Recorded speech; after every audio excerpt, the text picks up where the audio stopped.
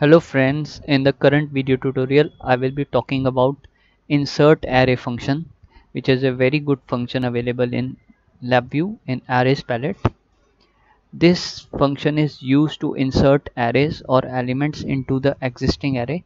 Mind it is not replace function, it is insert into array function. None of the elements get deleted and none of the elements get replaced, but the new elements or new arrays are inserted into the array.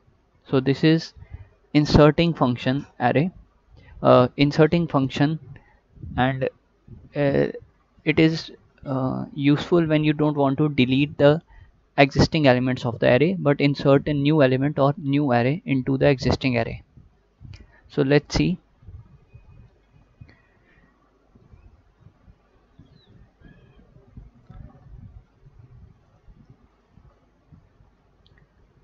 This is insert into array function. This is available into the array at this position, insert into array. I've taken 50 elements and this forms the original 1D array. Then I have chosen index for modification where the element has to be inserted. This is 1D array and this is the element to be inserted, and this is the modified 1D array. Let's see. Index for modification I choose as, let's say, 6. So the 7th element would go one step down and 0 would be inserted over there. Let's do something else. Let's 1 to be inserted. So you see the 7th element has gone down. Index for modification is 7. So this is the 7th place and 1 has been inserted into the array and none of the elements of the existing array has been deleted. 50 elements was there. In this 51 elements are there because one element has been inserted into the array.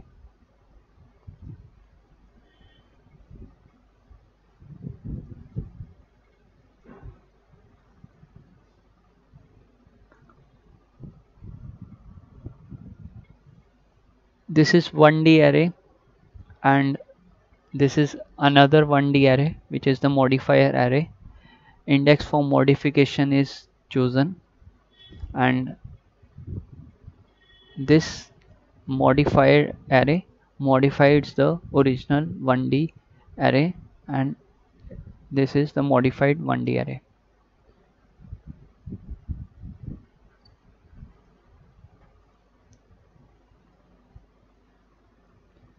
So let's choose some index for modification. 7th element would be it starting from the 7th row, the element would be modified. So you see that 7th place is this, index chosen is 6, so this place would be 7th because the index starts from 0. So at 7th place 10 elements have been inserted. Total number of elements have become 20. In the original array the elements were 10. Modified array has elements 10, so the total elements have become 20.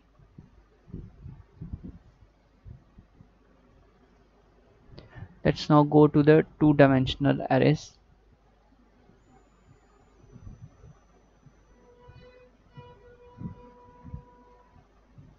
This is the original 2D array. I've used initialized array function to generate an original 2D array, and this is insert into array. This is a array, one-dimensional array, which I am going to use as a modifier array, and row index for modification is there, and This is the modified 2D array.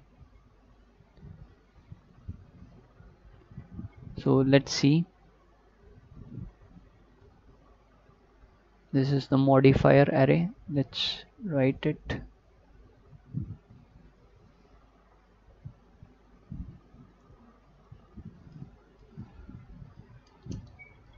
Modifier array.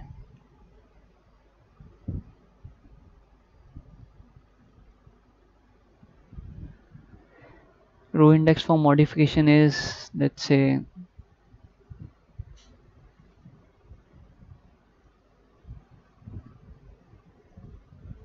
6. Let's run the program. So you see that at the 7th position, the elements of the original array have been shifted one place down, and this 1D array has been inserted at the 7th row.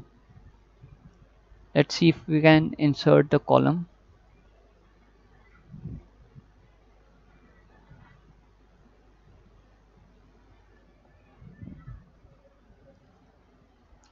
Again, the same type of program has been created.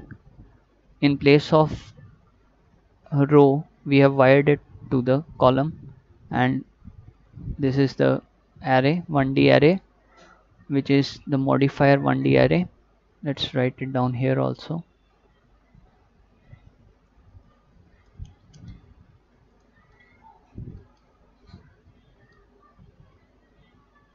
Array, and column index for modification is there, modifier array is there, original 2D array is there, and this is the modified array.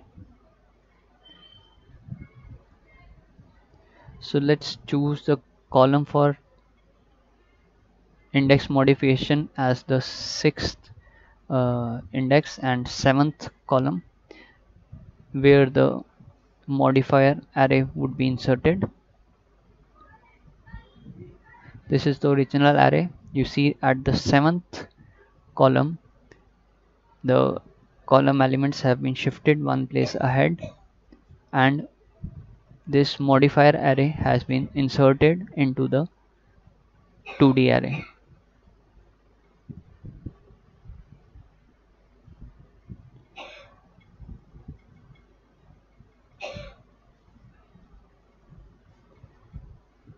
Now I have chosen a 2D array as a modifier array. This is the modifier array, which is a 2D array, and this is the original 1D array. This is the row index for modification, and this is the modified 2D array. Let's see.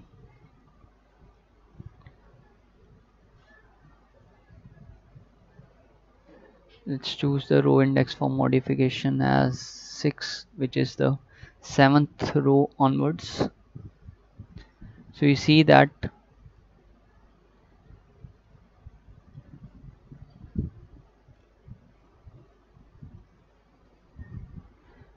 at the 7th row we have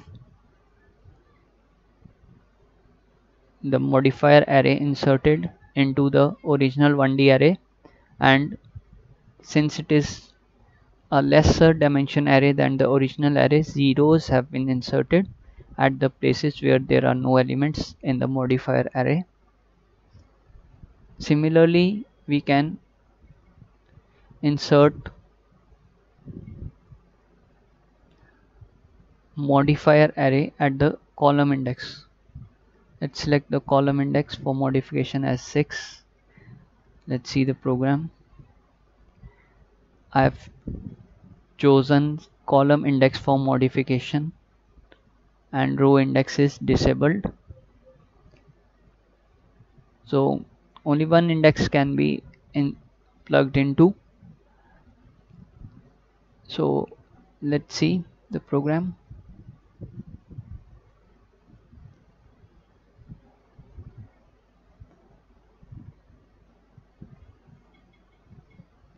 So you see at the 7th column position this modifier array has been inserted, and